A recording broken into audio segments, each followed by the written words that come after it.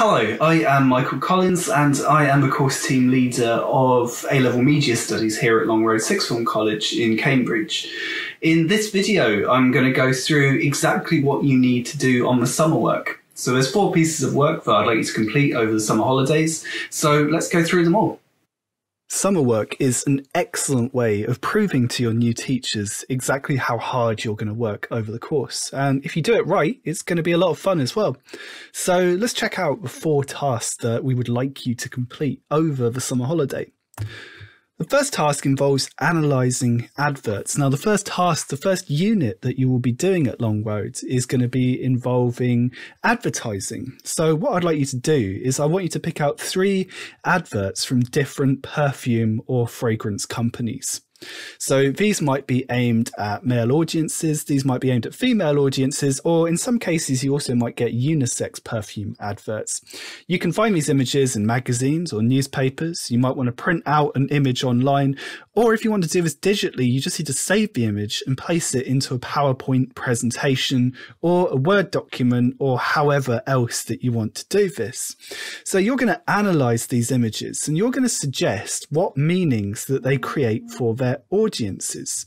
This process is called textual analysis, and basically it's the backbone of the whole of media studies, and it's something that we do pretty much every single last lesson. So it's a good idea to get used to this style of analysis very, very quickly. A couple of examples of fragrances you might want to look at are Chanel, which is primarily aimed at women, Jean Paul Gaultier, which is primarily aimed at men. But if you just want to Google this, just, the names of perfumes or fragrances, I'm sure you'll be able to find loads, and hopefully you'll have a couple in your minds already. As you're analysing them, you're going to explain how these adverts attract their target audiences. You might want to stick these images onto a larger piece of paper or card in order to make this possible, but again, you can totally do this digitally in a PowerPoint presentation or a Word document. If you don't have a printer, just do it digitally, again, in a PowerPoint presentation, or alternatively, if you don't have access to a computer, or if you just want to do this the old-fashioned way, you can just write your analysis on a piece of paper. It might not look as colourful, but it's just as fine, and that's the kind of stuff that we want to see. It's absolutely your choice. Now, when you're analysing these adverts, these are the kind of things that we want you to talk about. So, target audience.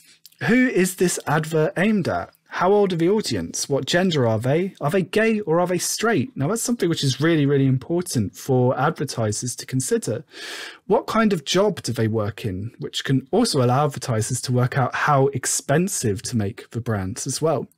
Audience appeal. What specifically might interest the audience or give the audience pleasure? How is the target audience attracted? So if the perfume is aimed at a woman, well then how do you know that this is appealing to a predominantly female audience rather than a stereotypical masculine audience? Lexis is a new media studies term, but all it means is language. Lexis is just what language, in this case, the advert uses. So why has the producer of the advert picked these words in particular? Why is this language being used?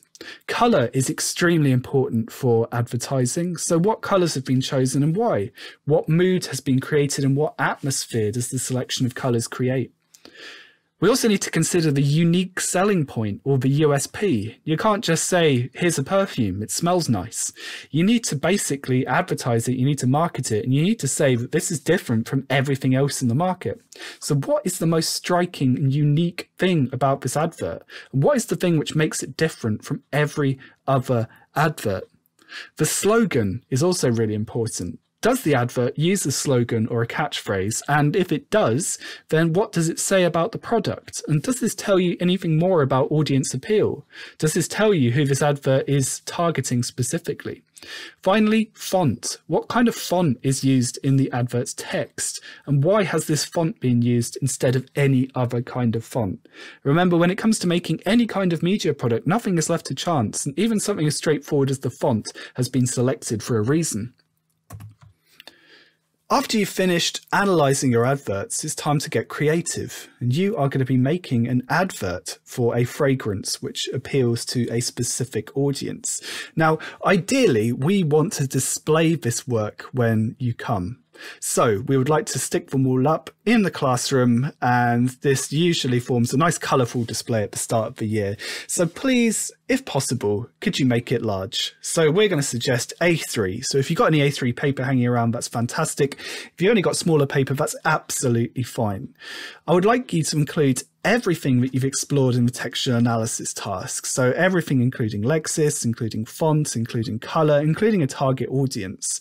You can create your draft advert in any way that you choose. So you could just do it in pencil and pen if you don't have any colors. You could do it in full color on a nice large piece of A3. That would be lovely, thank you.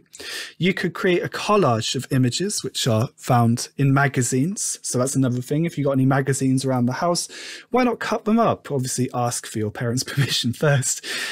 You can also do this digitally if you have the software to do so. So for example, there's Photoshop. If you've got access to that. There's also another program called GIMP, unfortunately named GIMP, which is essentially like a free version of Photoshop. I'll definitely check that one out. However, there's also a program on every Windows computer called MS Paint, which is freely available, and you could absolutely use that as well. You could also use any combination of all these different elements in order to create your advert. Once you've done that, and it's nice and colourful, and you've got something which you'll be proud to have stuck up on the wall at Long Roads, it's time to move on to task 3, which is reviewing your favourite media products. So this is a fun one. So what I'd like to do first of all is I'd like to pick any 3 of any of the following forms of media. We've got radio, TV, film, video games, websites, newspapers, adverts, magazines, and or music videos. You've got a lot of freedom in this. If you're particularly into radio, for example, you can pick 3 different radio shows, or maybe you're into video games and films. So you might decide to pick 2 video games and 1 film.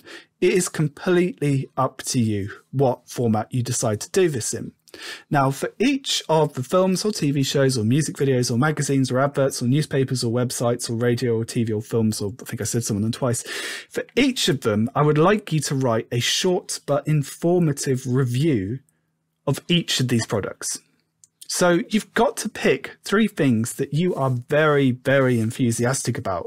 And if you do, it's going to make this task so much easier and probably loads more fun as well. So your reviews should not be any longer than 500 words. I'm not going to get annoyed if you write something which is more than 500 words, but we're looking at about 1,500 words worth of writing in total. If you want to do something slightly different, you could just pick 1, for example, film. Let's just say your favorite film of all time, and you can write a 1,500 word review of this one media product. So that's going to be pretty big. That's going to be at least 3 sides of A4. Once more, it can be absolutely anything. It could be a film or TV show or music video or video game or whatever from any era, from any time. It doesn't have to be popular. It could be very, very new or very, very old. It is totally up to you. Now, what kinds of things should you be talking about in your review? Well, here's a few tips for you. First of all, make sure your response is personal. Talk about how it affects you personally, and also talk about how it affects you emotionally as well. This is really, really important, because otherwise your review might just be a little bit boring if you're just talking about it in an objective and cold way. Talk about how it affects you. Start off by writing a brief paragraph at the start which gives a bit of contextual information or background information about the product.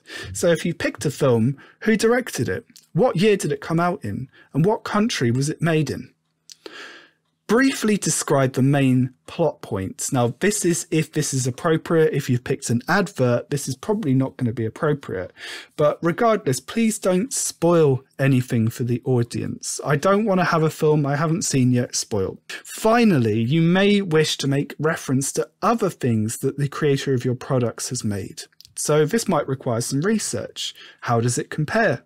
So again, if you picked a film, what else has the director made? If you picked a music video, well, what other music videos has the musical artist made? Finally, and this is your final task, and this one's a bit of an open-ended task. So once you've done everything else to an excellent level, and that should take you quite a few hours, so don't expect to get this done in one day by any stretch of the imagination, I would like you to check out the A-Level Media Studies blog at lr-media.blogspot.com.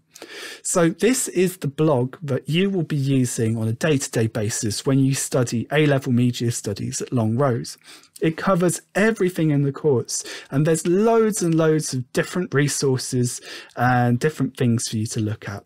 For example, thinking way ahead, there's examples of past papers and exemplar answers. There's explanations of every single last theorist that you're going to be looking at. There's also every single last PowerPoint that you will be looking at over the year. So you can look ahead, or if you miss a lesson for whatever reason, you can also use these to catch up. There are descriptions of everything that we study. There are many, many different revision resources, and there's even a full-length revision guide, which I wrote myself as well, so you can check that out. Probably most excitingly for you guys, I've also finally started making a YouTube channel as well. So you can find this by clicking on the Media Focus link on the blog, and you can start to watch some of my lessons in video format as well, which will give you a really, really good indication of what learning media at Longroad is going to be like. So check this stuff out. So hopefully this has answered any questions that you might have had about the summer work. And if you do have any additional questions, do feel free to email me and to get in contact with me, and hopefully I can help you out with any issues you might be having. Just do remember the summer work has been made in order that you can complete it in any way that you want.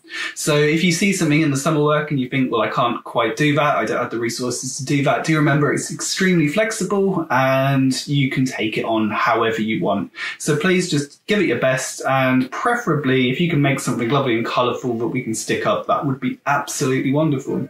Have a wonderful summer, and we can't wait to see you in September.